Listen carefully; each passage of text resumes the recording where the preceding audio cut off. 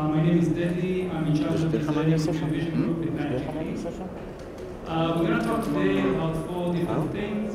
We're going to talk about Magic 1, which is our recently released product. We released it about 3 months ago, something like that. We're going to talk quite a bit about how we do it, the basic computer vision components, and what our focus on when we develop those. We're going to talk about the future and where we focus with R&D plans moving forward, and we're going to talk about Magic Leap as well. Magic Leap 1. So a little bit of history. This is how it all started. This is how our device looked like not so long ago at the end of 2014. So that was called the Beast. And all the user could do with it is see a little green dot and move it around using a joystick in the 3D space.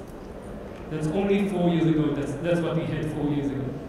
And then we moved on with the cheesehead. So that's this device here. That one was able to produce still RGB images, full RGB images, but no computer vision features, no spatial computing, nothing of that sort, only still RGB images and nothing more. And then we moved on to our developer hardware series. We had 3 hardware prototypes called WD1, WD2, WD stands for wearable device, and the WD3, this is the one that you're seeing here.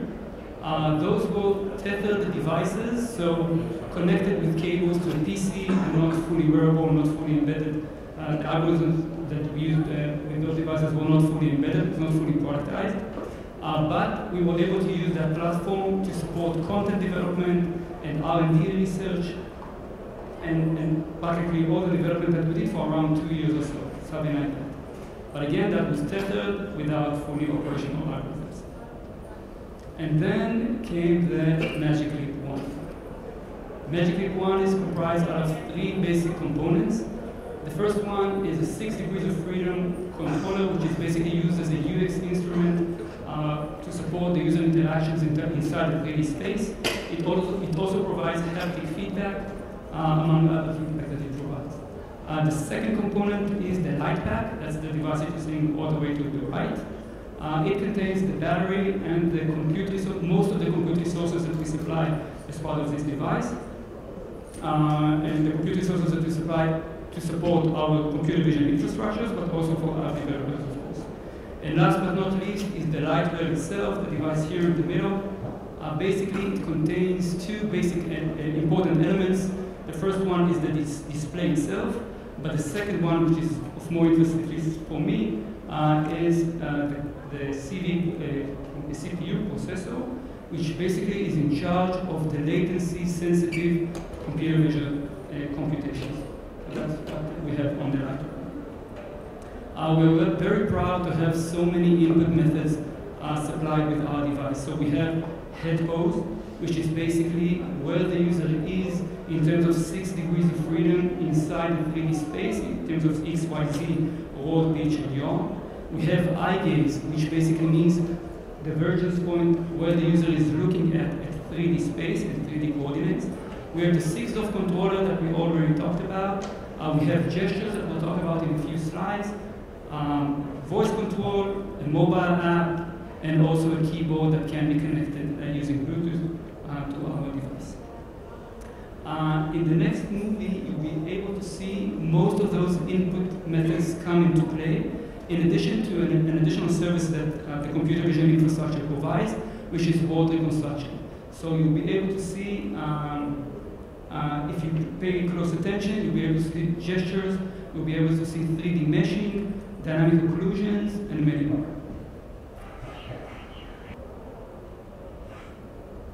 This is Dozo G, a game that we published a few weeks ago in LeapCon, which again takes into account all the different input methods and water construction as well.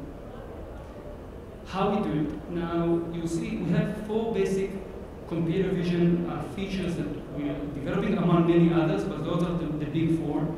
And the challenge is not only to meet the accuracy and robustness specs that we define for ourselves, but also to do that in the most efficient way possible, because we are very, very sensitive to the amount of compute that we take, because the more compute that we use, it means the less compute which is available for the app developers, and we're also very sensitive for the amount of power that we require for all those infrastructure to work. The first one is HeadPose, which provides tracking, mapping, and localization, and we'll cover that in a sec. The second one is world reconstruction, which provides a 3D reconstruction, 3D mesh reconstruction of the environment, in addition to several semantic labeling that we're also doing and providing to the app developers. Eye tracking, which provides a 3D vergence point of the user, and hand tracking as well. HeadPose is maybe the most basic component in our device and devices such as ours, AR devices, because that's the basic element which allows us to render content in the right place. We have a fully utilized VIO pipeline, visual inertial optometry pipeline, which takes into account visual sensory data in addition to IMU data, and fuses everything together in the most efficient way possible to provide HeadPose, which means our accuracy and robustness specs. In addition to where the user is inside the 3D space in terms of the 6 degrees of freedom which describe where he is, we also provide local coordinate frames. We call that PCF, or persistent coordinate frames, is such that when we optimize the map, when we optimize where the device thinks that it is, we do the optimization in the sense that it respects local environments. And this is why we're defining local coordinate systems and not only a single coordinate system, a single global coordinate system when we try to optimize that all the time. So that's called PCF. It is exposed as part of our SDK. Localization. So localization is a very important piece, and sometimes it is a bit neglected, but it's a very, very important and difficult to achieve piece of our pipeline. So what is localization? What does it give us? It gives us the ability to support persistency and sharing. Persistency is the term which is used to describe that if I come to a room, leave a virtual object there, and go back another day, and the virtual object stays at the same place. Sharing is what happens once I label that virtual object as public, thus allowing other users to see the same virtual object in that coordinate frame in that specific space in time. And the localization process is built from 3 different steps. The first step is map selection. So we have the entire AR cloud, a big cloud which describes all the physical space in virtual terms, and we need to pick the local map, a chunk from that entire AR cloud, which describes our current local environment. And that's the first process that we need to do, to pick a local map from the entire AR cloud which describes the entire world. The second step, once we found the local map and we brought it into our device, we are now doing pose estimation. We're trying to link ourselves, to link our device to that specific map that not necessarily was created by our device, and to say where we are relative to that map.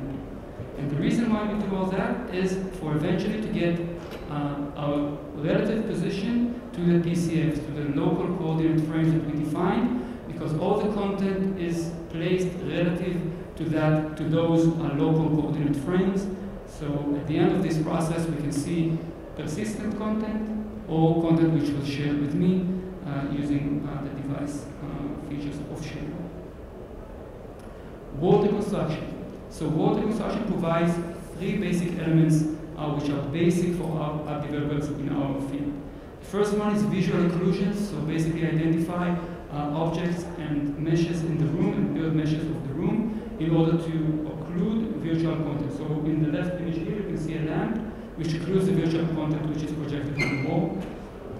The second element is to provide physics-based interactions. For example, if there's a slope in the room and we want to place a virtual ball on that slope, so from the mesh understanding, from the understanding of the environment, we get physics-oriented interactions, and the ball will simply roll as it should roll in the real space, in the real world.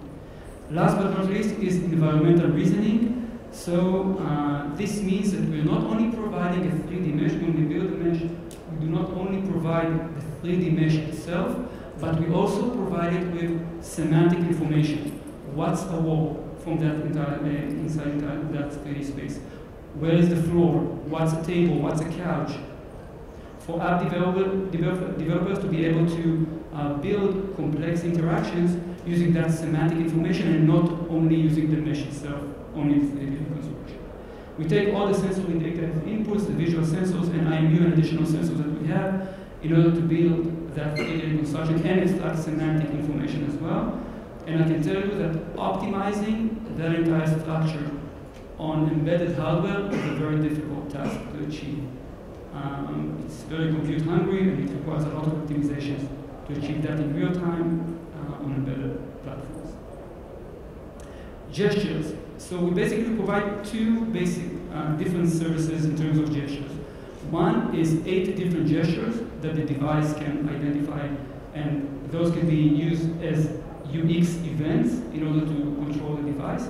But the second feature is we provide 9 3D key points tracking in order to allow natural interactions inside the 3D space. So for example, you could pick up a flower using those 3D key points tracking, pick up a flower and not only do events using gestures with the device. So these are the two services that we provide.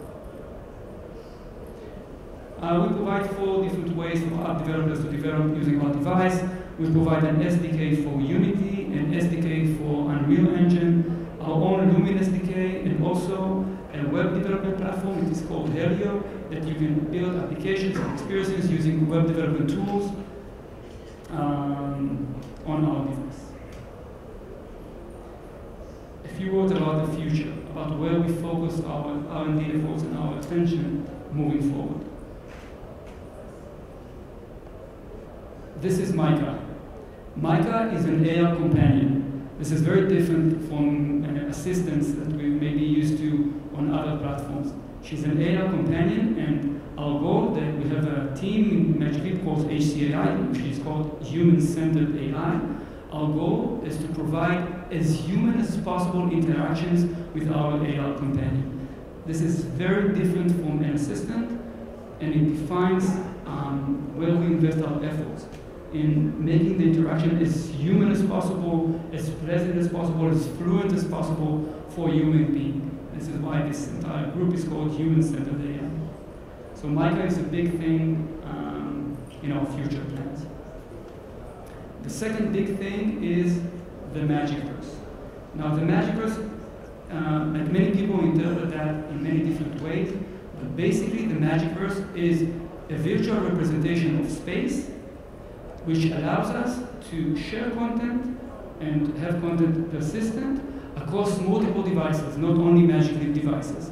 That's the goal. So it's basically a sparse representation of the world with semantic information as well. So again, where we have a floor, where there's a wall, semantic information as well, which allows you to link yourself to it, meaning to compute your relative pose relative to that specific AR cloud map, AR map, and to share content and to have content which persists in the world. So this is the magic.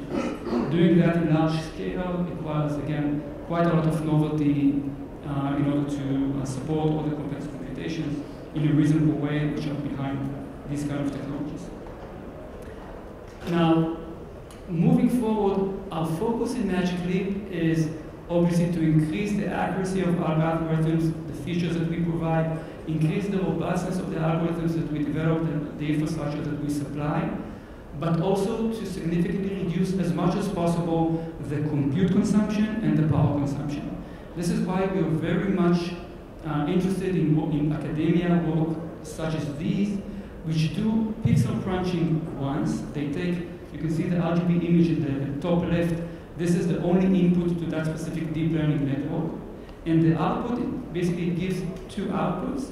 One is depth computation from that single RGB image, so it's depth computation per image. And the second is semantic labeling of the environment. And those can be fused in order to create what you see on the right image. 6 degrees of freedom pose where the user is, a 3D reconstruction of the environment, and also semantic labeling, what's a wall, what's a floor, what's a bed, and what's a pillow. This is what small structure of what we see here. And we are very much interested in academic works such as these, which do the pixel crunching once, but allow you to deduct a lot based on those computations on that first pass over the pixels. The second paper is even more interesting than the first one. Again, the input is, this is a query image, this is the only input, and it provides 17 different outputs. You can see 2D edges, 2D key points, semantic labeling, scene classification, object classification, and many more. 17 different outputs based on the first few layers of the network, which do the pixel crunching itself. So a few layers of pixel crunching, and then multiple different heads for the network to extract to the different features, to provide the different outputs that you can see here. This is called astronomy. It's from Stanford, if I remember correctly. And we are very much interested in works like this. We believe that this is the future for computer vision and AI. In Magic Leap, so we have quite a lot of internal research that we're doing in Magic Leap. We publish some of it. So we have, here we can see two different works. One is Superpoint. Superpoint is a SLAM feature. It's a feature which is specifically constructed, it's a detector and a descriptor, which was specifically designed for SLAM systems. Like a SLAM system is like a technical term for algorithms such as head pose that we described before. So that's the first work. The second work is, what can we do? Can we build a fully typified SLAM system, in the sense that we won't use features, we won't use descriptors and all those technical terms from computer vision, but we only use the default images that come from the sensors and compute feature matches, or eventually SLAM out of those. And this is what we can see here on the right. So the input are two different images, and the output is point matching, and detections and matching is done inside the deep network itself.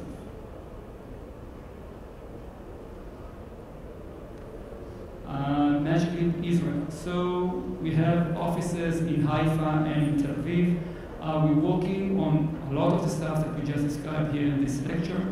We have open positions. We have hardware positions, computer vision positions, cybersecurity positions. You're more than welcome to reach out.